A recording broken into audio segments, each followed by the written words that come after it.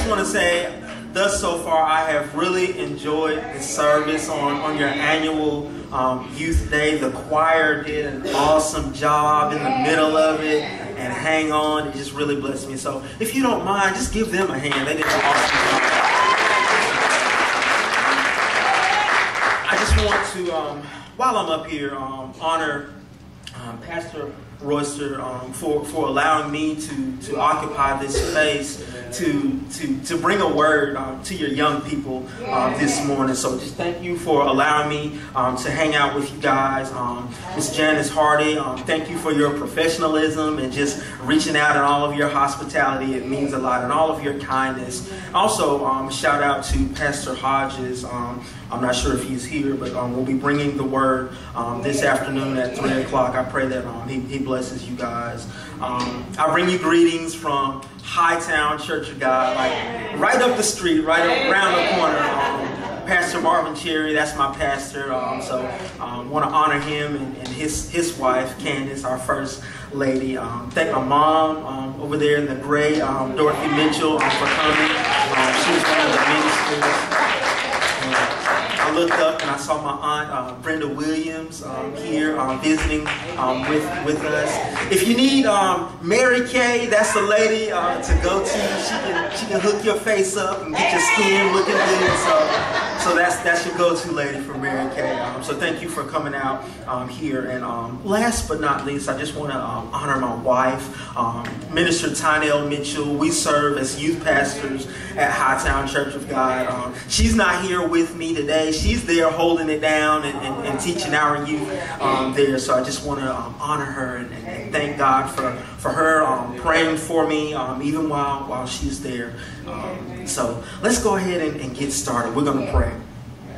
God in heaven, Jesus, this is the day that you made, and so we put a big smile on our face. We rejoice and we're glad in it, Lord. I just pray right now, Lord, that you help me to decrease, Lord. You increase, Lord. Christ up, I'm down, God. It's not about me, Lord. I pray that the message that goes forth, Lord, will pierce the young people's hearts, Father God, and help them and challenge them, Lord, to remember you, Lord Jesus, while they're young. Not to wait until they get old, but to remember you now, Lord, while they have strength in their bodies, while they're full of energy, and while they're full of vigor, so that they can do your will, Lord, at a young age. God, we just thank you right now. So, Lord, I just want to rebuke distractions, Lord. I just want to rebuke, Lord, anything that is not like you, Lord, that would attempt to take over this service, Lord. It doesn't have any place here, God. We thank you, Lord, for giving us the power to bind things on earth and they'll be bound in heaven. So we just thank you so much for what you're doing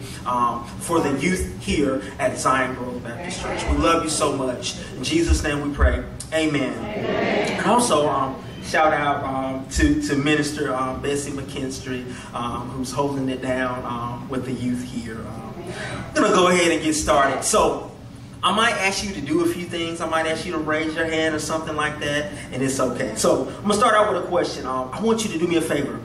Raise your hand if you've ever forgotten something important. Like something important. All right. Both hands. I think that's all of us. My mom, she once told me a story. And it's a true story. My aunt, not this aunt, but another aunt, went to the store and bought my mom a chicken, a frozen chicken. Just because, you know, sisters, they look out for each other. So she bought my mom a chicken, and she instructed her son to bring said chicken to my mom. And so my cousin, I believe he might have put the chicken either in the trunk or the back seat and proceeded on his way. Well, guess what? Yeah, he forgot that chicken. Do you know when he remembered about that chicken? Yes, when he smelled it. He's riding around and smells something, realizes that it's not him and it's the chicken. You know, we've all been there at some point. We've all forgotten something important. We've all been guilty of it. Whether it's something as simple as completing a homework assignment, or turning in that homework assignment, or studying for a test, or forgetting that you got a project due tomorrow and it's like, oh snaps, it's right here. Or for some of us older people, sometimes we just forget to pay a bill. You know, it happens to the best of us. But I think that we can probably all agree that there are certain things that we just cannot forget. Like certain things that we can't forget, certain things that we have to remember. Like these things include our name. We have to remember our name. We got to remember where we live. You know, we got to be able to get home.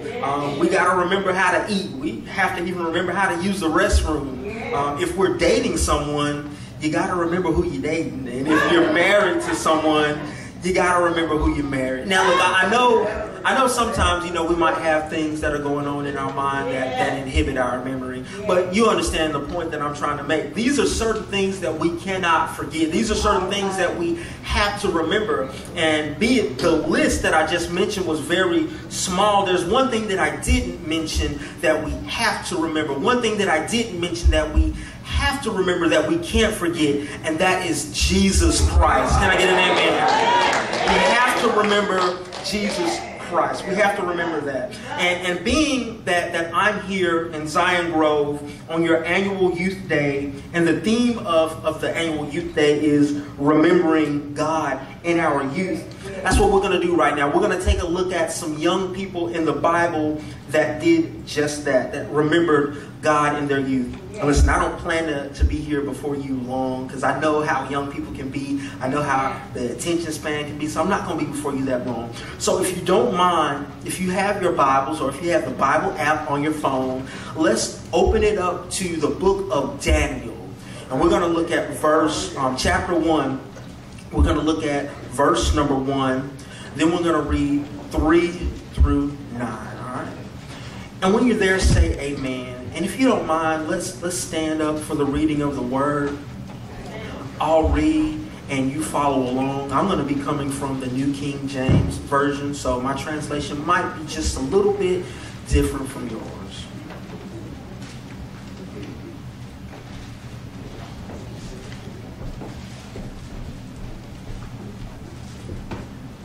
I hear a few pages turning. The book of Daniel, chapter 1. We're going to start at the first verse, and then we're going to skip to verse number 3 and read all the way through verse number 9. And it reads as follows. In the 3rd year of the reign of Jehoiakim, king of Judah, Nebuchadnezzar, king of Babylon, came to Jerusalem and besieged it. Verse 3. Then the king instructed Ashpenaz, the master of his eunuchs, to bring some of the children of Israel and some of the king's descendants and some of the nobles, young men in whom there was no blemish, but good looking, gifted in all wisdom, possessing knowledge, and quick to understand, who had the ability to serve in the king's palace, and whom they might teach the language and literature of the Chaldeans. Verse number 5. And the king appointed for them a daily provision of the king's delicacies and of the wine which he drank, and 3 years of training for them, so that at the end of that time they might serve before the king. Now from among those sons of Judah were Daniel, Hananiah, Mishael, and Azariah. To them the chief of the eunuchs gave names. He gave Daniel the name Belteshazzar, to Hananiah Shadrach, to Mishael Meshach, and to Azariah Abednego. Verse 8. But Daniel purposed in his heart that he would not defile himself with the portion of the king's delicacies, nor with the wine which he drank. Therefore he requested of the chief of the eunuchs that he might not defile himself. Now God had brought Daniel into the favor and goodwill of the chief of the eunuchs. Amen.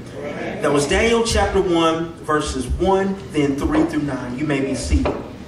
Now, if you will, let's unpack what's taking place right now. So, yet again, we see God's people, they've been cutting up. We see in the Old Testament how God had done so many things for the children of Israel, yet for some reason or another, they would just forget about what God had done for them. Forget that God had made a way in the middle of no way. Forget that God had caused the Red Sea to be split. Forget that God had delivered them from out of their hardships, from out of their bondage. They would forget. And we see the people have forgotten now. And so because of that, the Lord has removed his protective hand, his hedge of protection from around them, and has allowed the people of Babylon to come in and to sack the city. Yeah. King Nebi, I guess we on a first name basis, I'm going to call him King Nebi.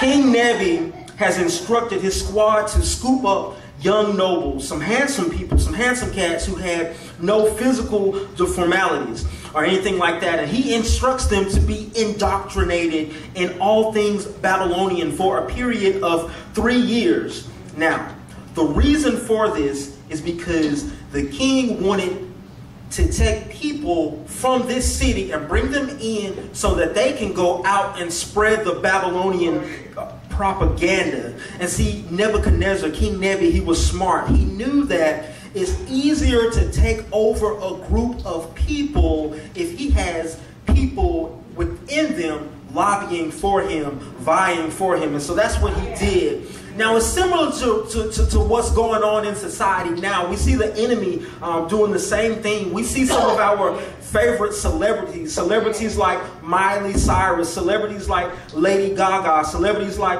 Zoe Saldana, Kerry Washington, even our beloved Oprah Winfrey, Beyonce, and Jay-Z endorsing things like homosexuality.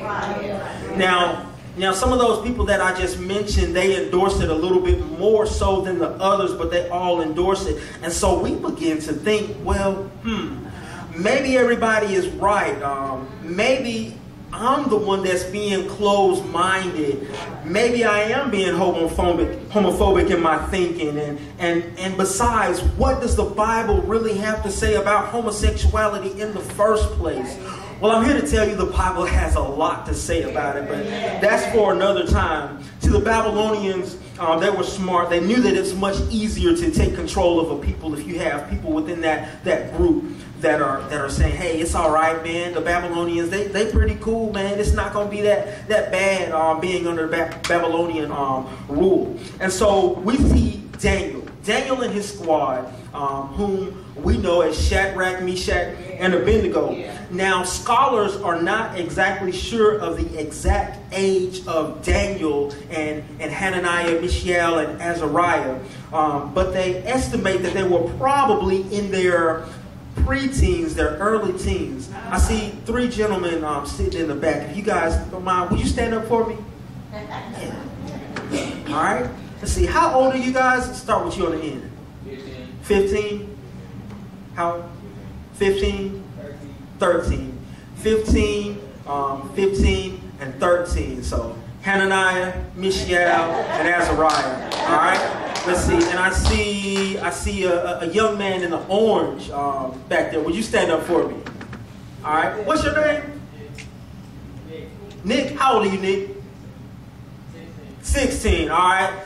So that's Daniel right there. That's Daniel right there. So if you will, if you look at these gentlemen, this is probably what Daniel, Hananiah, Mishael, and Azariah look like. So you guys can be seated. You guys can be seated. And so this is probably what they look like. Now imagine, if you will, these young men that we just saw stood up. Imagine, if you will, them being plucked up, uprooted from their homeland and being taken into a strange place. Has anybody ever seen the movie Hunger Games? Anybody ever seen the movie Hunger Games? Actually, a good book. In the movie Hunger Games, and I'm not going to spoil it if you haven't seen it, we see our main protagonist, Katniss Everdeen, and she has been forced to leave her District 12 and go to the capital city. And as she gets on this train, it's a fast-moving train, it takes her to the capital city. And when she gets off the train, she sees these strange-looking people wearing these strange-looking clothes with this strange fashion and this strange makeup, and it's nothing like she's ever seen. And I imagine that is probably similar to what Daniel, Hananiah, Mishael, and Azariah experienced when they were removed from the city of Judah and taken into Babylon for a period of 3 years to be indoctrinated, to be brainwashed, if you will, to be taught all of the things of the Babylonian culture, to be taught things about the Babylonian culture that probably conflicted with their culture. I imagine that it was probably tough, and it went against some of the things that their parents had taught them, some of the things that their elders had taught them, some of the things that the deacons and the pastors and the preachers and the Sunday school teachers had probably taught them. Now listen, I'm going to press the pause button real quick on the youth, and this is just for the parents here. Parents, y'all listening to me, parents? Y'all listening to me?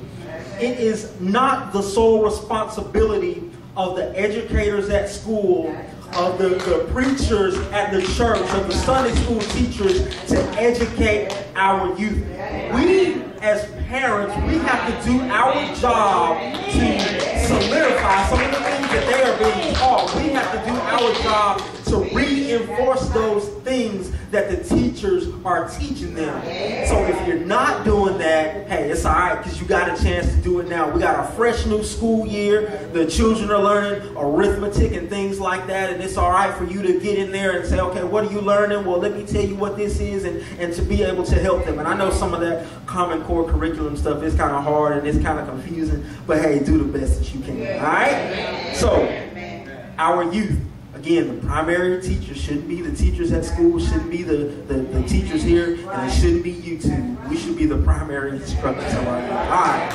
Amen. All right, now I'm going to unpause and now back to our youth. Now, the thing I really like about Daniel, Hananiah, and Mishael and Azariah is that despite all of that, despite being taken into a strange new place, despite being taken from their families, taken from their kinfolks, they don't get a chance to eat the things that they used to eat. They don't get a chance to hang around mom and them and daddy and them. They're in a strange new place. Despite all of that, they decided to remember God. Amen? They decided to remember God. And I imagine that it wasn't easy for them to be in this place, to be taken away from their home. But at the same time, I imagine that it was easy for them to remember God because they had been taught by their parents and they had been studying themselves. The Bible says, study to show ourselves approved, workmen that needed not to be ashamed to rightly divide the word of God. Now, I know that you're back in school and you're going to be studying algebra. Some of you might be studying pre-cal and things like that. You're going to be studying world history, learning about geology, learning about the Bible Belt and the Black Warrior River and all of that. But we cannot forget to study the Word of God. Amen. There's a secular rapper by the name of Kendrick Lamar. Now, I'm not going to ask you if you know who he is, because I know you already know who he is. You're probably ashamed to put your hand up in the air and say you know who he is, but you know who Kendrick Lamar is. And he has this song called DNA.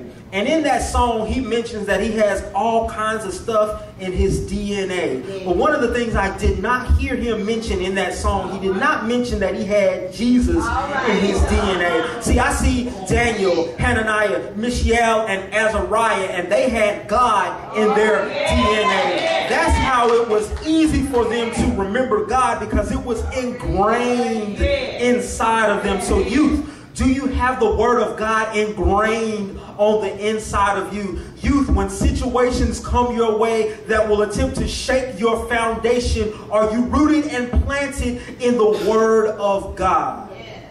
If not, now is the time to remember God while you're young. So what I'm going to do while I'm here, I'm just going to point out a few benefits that we get from remembering God while you're young.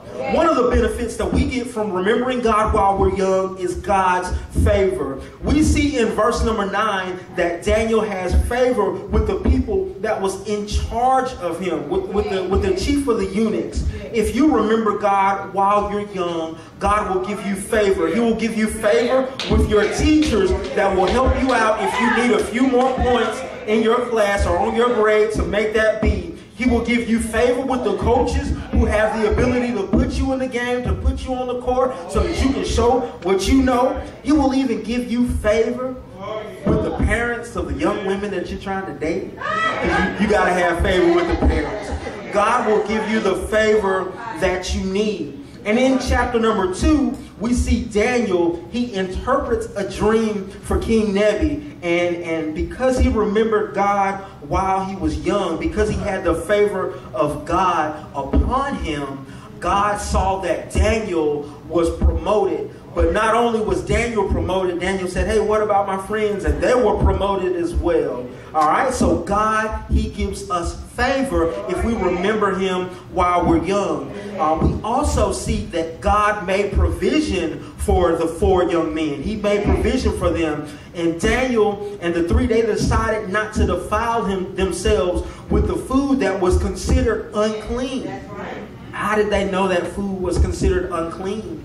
Because that's what they had been taught and they studied. See, what you may not understand is this is the ancient Hebrew, they had to remember the first 5 books of the Bible, and they had to memorize that. It had to be all up in their soul, all up in their DNA. So they knew the word. So young people, do you know the word? Are you studying the word? And I pray that at the end of this that you will be challenged. Young people, raise your hand if you got a smartphone.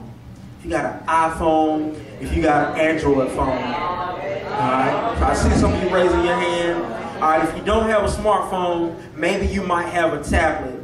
All right. What you need to do, if you haven't already, you go to the Google Play Store, you go to the App Store, and you type in the word Bible app. And you download that app. It's free. It doesn't cost you anything.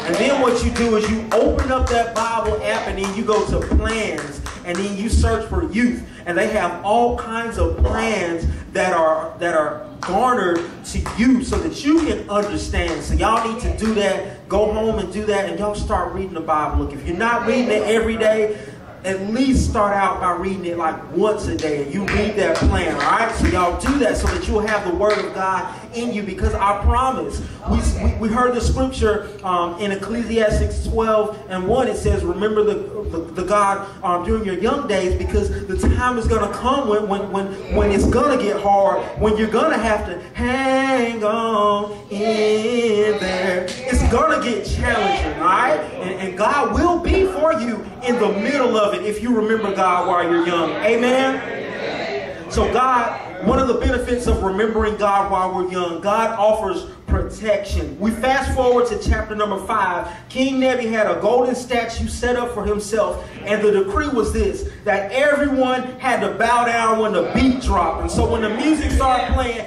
everybody had to bow down. But see, Shadrach, Meshach, and Abednego, their Babylonian names, they knew what the word of God said. They knew that they weren't supposed to worship any idols. And so they decided, okay, I'm just going to have to disobey the decree of the king. I know that it's law, but I can't be down with it because it goes against the God I serve.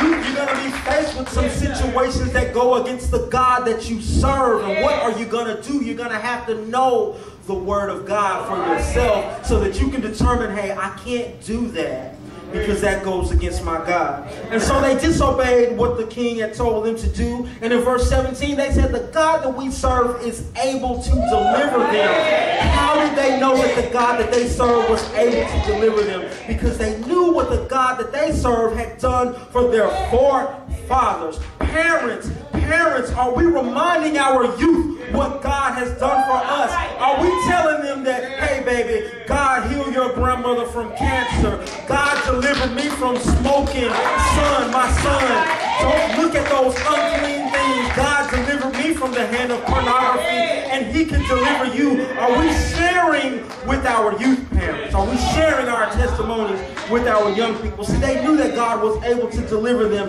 And they said, if God does not deliver them, let it be known, we ain't going to bow down. We're not going to do it. We won't bend, we won't yield, we won't break. And God did deliver them from that furnace. And I remember Nebuchadnezzar looking at us like, hey, wait a minute. Didn't we throw 3 people in that furnace? And it looks like I see 3 people walking around in that furnace, unbound, unshackled, and I see a 4th person in that furnace walking around with the likeness of the Son of God. See what that was? That was was what's called a Christophany, a showing of Jesus Christ in the Old Testament. Because we see Jesus Christ showing up in the Old Testament before the name Jesus was ever mentioned. So Jesus is walking around with Shadrach, Meshach, and Abednego, and they just kicking it. They don't even smell like smoke. See, God offers protection for those of us that remember God while we are young. And y'all know the story about Daniel when he was in the lion den, how God just came in and sent the angel to shut the mouths of the cats, shut the mouths of Mufasa and Scar and Simba and all them other lions that was hanging out with him. God offers protection when we choose to remember God when we're young. Amen? And see, that's just a few of the benefits that we will receive when we remember God while we're young, when we remember God as we're young. Youth, I know that you're probably thinking, this Zion Grove youth and the peers, you're probably thinking, well, hey, look, I'm young. I got a lot to do. And what I'm going to do is I'm just going to wait till I get a little bit older to remember God. I'm just going to think about all that stuff when I get a little bit older. When I get probably like in my 30s, then I'm going to serve God with all of my heart. I'm here to tell you that tomorrow is not guaranteed. We live in a different kind of world where things happen, and sadly, you die at a young age. We're not guaranteed to get old and die in our bed surrounded by our loved ones. That doesn't happen anymore. I remember that when I was younger, I would tell my Mom, I'm finna go exploring. And I'm like in the 5th or 6th grade, and I would get on my bike and I would just ride like 5 or 6 miles from my house, just be all in different neighborhoods, looking at the houses and things like that, rolling around like I'm Dora the Explorer's cousin Diego or something like that. And I wouldn't dare let my children do that now. I have 2 girls that are teenagers. I wouldn't dare just let them just wander around now, because times are so much different than they were when I was a young little lad coming up. But see, there's no way that I will let my children do that, because there's so much going on. We hear so much in the news now,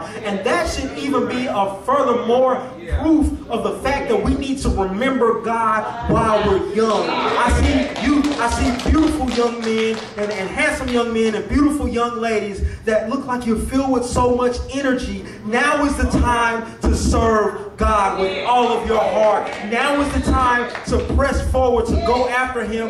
Now is the time to be like Daniel. The Bible has declared that you are the head and not the tail.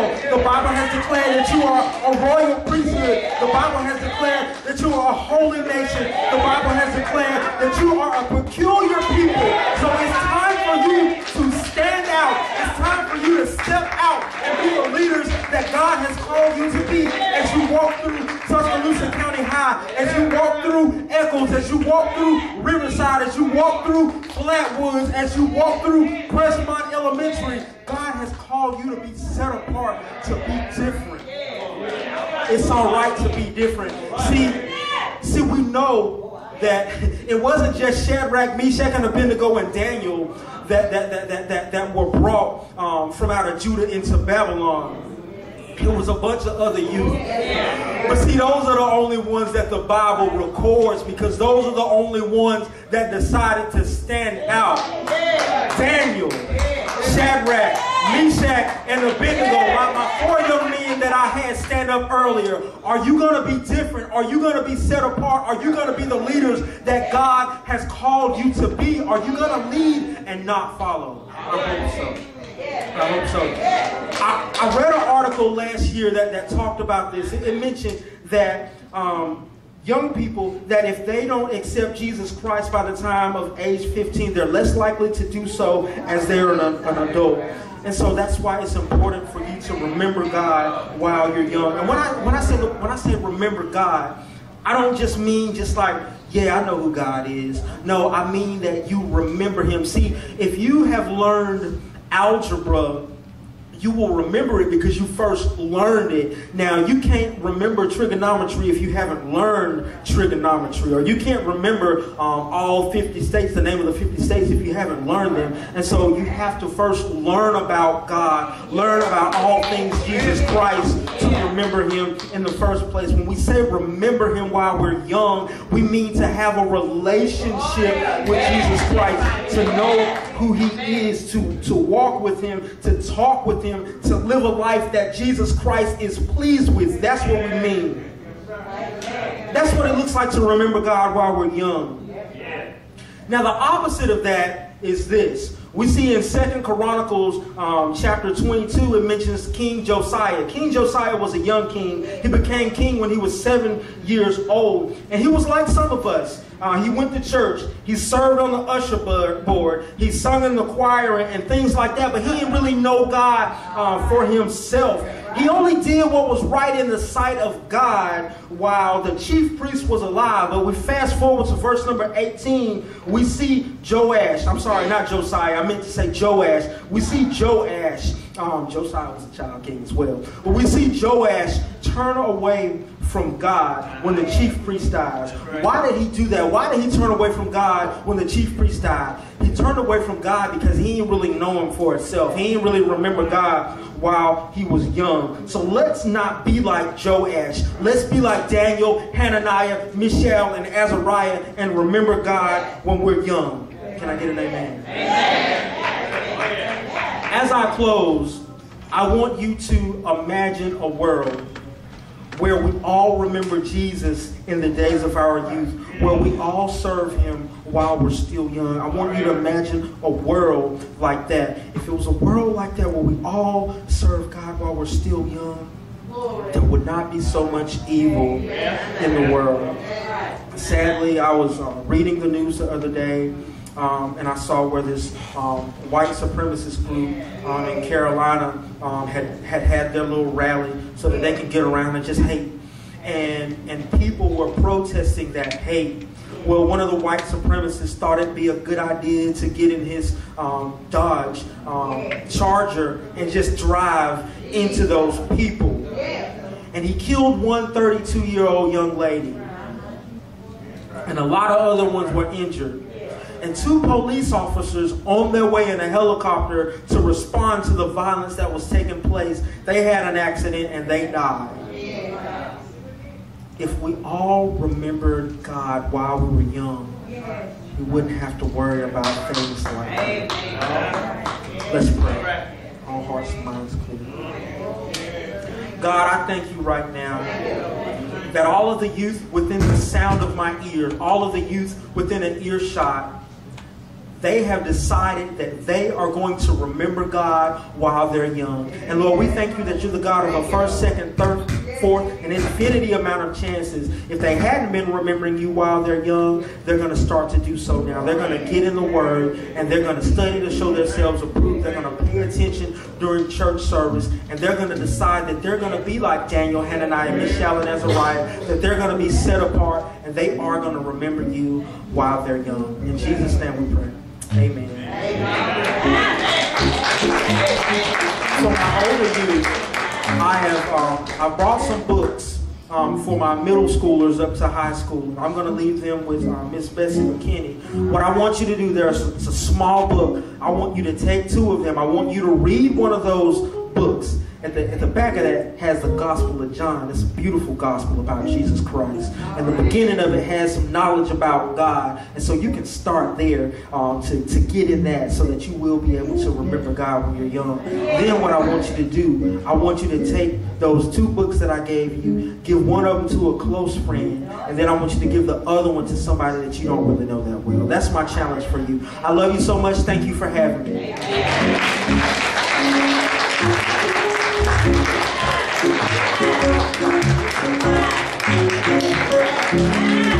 Let us all say amen.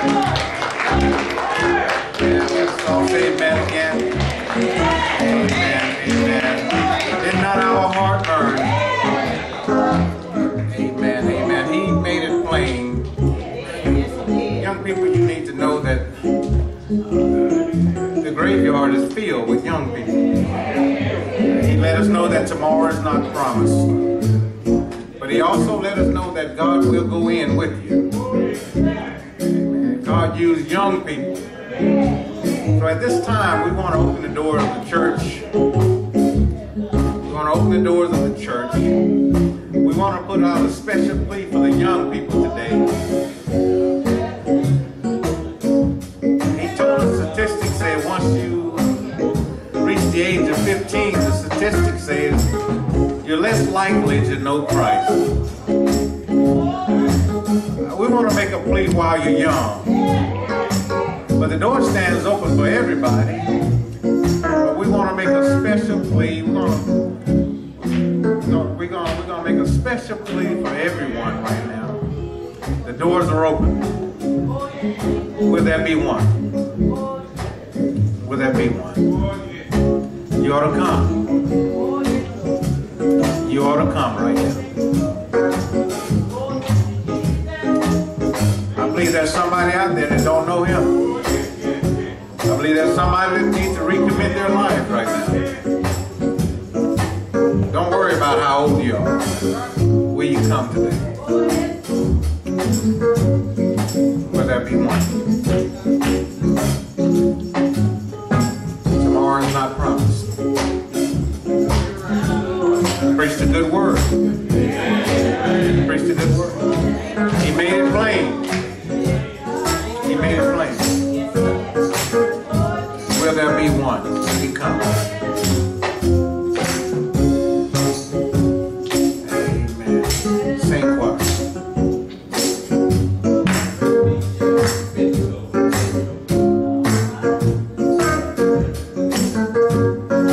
Amen. Deacons, you can take your seat.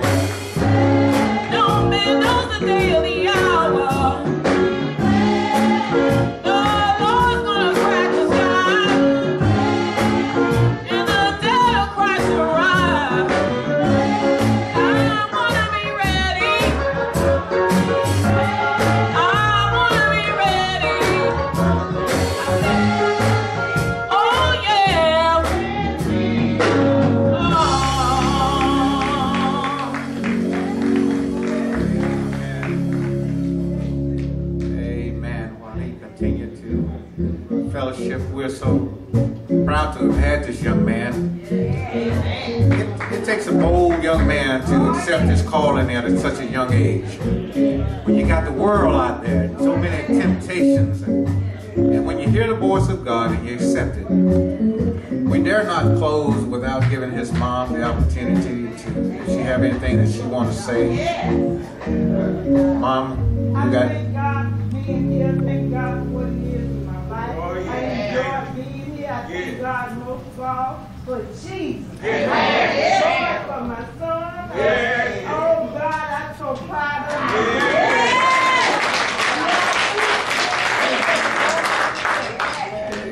I think his head just got a little bigger.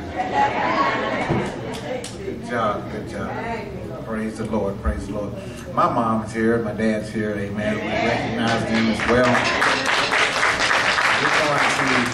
We're going to first give instructions for the kitchen, then we're going to call the preacher back, ask him to bless the food and give us the benediction, amen. If you was blessed, let me hear you.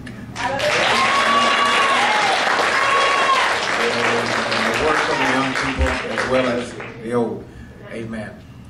The kitchen ministry want the grown folks to come first. If you're grown, you know who you are. You go first, then we want the peer and the youth ministry to go next, since this is their day, then the rest follow. Be mindful, amen, that we have another church coming. They want to eat too. Amen. We're going to save them something, amen. So we want to eat. They're going to be here. The program starts at 3, so they'll be here in time to eat. So we want to eat and give the kitchen time to clean up, amen, so that they can come in and enjoy their meal. Now we're going to ask the preacher, Reverend Mitchell, if he'll come back, bless the food, any closing remarks that he have, and give us the benediction. Amen? Amen. Again, I just want to say that it's a privilege and an honor to be able to be here and hang out with you young people. I will say this, man. Please remember God while you're young. You don't have to wait till you get older. There's so many people in your schools that don't even go to church, that don't even know Jesus. And if you start living your life in such a way, they'll be attracted to that. They won't know that they're attracted to Jesus, but then they'll be drawn to you. And then it'll be your opportunity to share Jesus with them. You ain't got to be like, praise the Lord, hallelujah. You know, you ain't got to do all that. But if you just show God to them by your lifestyle, that's all you got to do. And so I see some leaders here, man. You know, I see some governors, I see some senators, I see some doctors, I see some lawyers here. You can do all things through Christ who gives you strength, all right? And I want to tell you this. The Bible says that you are fearfully and wonderfully made, that you were formed in your mother's womb, and God knew you before that. And I want to tell you, it doesn't matter what the people say about you. The people might say that you're this way. The people might say that you're that way. It only matters what God has said about you. So get in the Word. Start learning what our Creator has said about you. All right? I love y'all. So I'm going to bless the food. God, we just thank you, Lord, for the food that we're about to receive. Some tacos and whatnot, God, and we just thank you for that. We thank you, Lord, that it'll be nutritious for our bodies, Lord. We thank you that it's good and it'll digest properly, Lord. We ask a special blessing upon the hands that prepared it. In Jesus' name we pray, amen. Amen. I want to say this. Hug a neighbor, tell somebody that they look good, and in doing that, you're dismissed. Have a blessed day. May God be with you. Amen.